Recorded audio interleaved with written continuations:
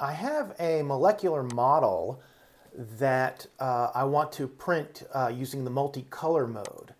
Now, one of the things about this model is I've actually cut it into segments. A problem I run into is, well, I want to have one side purple, one side black, but when you look at the slicer, well, it has 40 filament changes. Why is it doing that? I literally should transition from purple to black, and that should be it. Well, internally, it's got this fill that it is putting in a different filament color. Now, I've gone through this multiple times to try and fix it. Now, the most obvious thing, well, I've got 40 color changes, so I should go and modify the color that you can choose. You'll see this will not work. So I've got color by layer, and I'll go ahead and go through that. So I take the color by layer, go through purple. Next, I'll even take the sphere and try and use that. Where this is going, as the title of the video says, is using a modifier. So you're going to see that despite my best efforts of trying to tell the slicer I want this area to be purple and nothing else, it's going to ignore me. It's going to do what it wants. If I switch colors, it would still give me the same result of not giving me a solid color, giving me a different type of infill, except in the upper area of the black. So now I'm going to go ahead and slice it again, and you'll see no change. So again, 40 filament changes, and where it should simply be purple, it's putting in the other filament as well, and it's just part of the infill.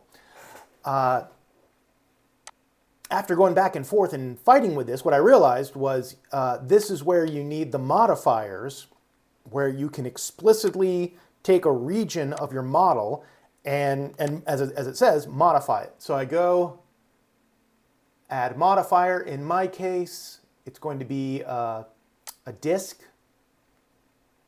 That's just telling me about where to look at it. And now I'm just going to size it and then position it.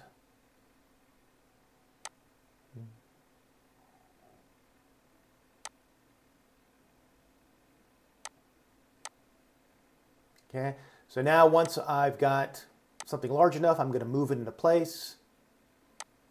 Another thing, really not that important for this one, but what I'm going to do is center both parts just to get them lined up a little bit better, but it really won't make any difference. Okay. So I've got my modifier, but I haven't given it any instructions. So now what I'm going to do is move over to the modifier and simply select the purple filament. Now you can see there's no visual cue that tells me anything has changed.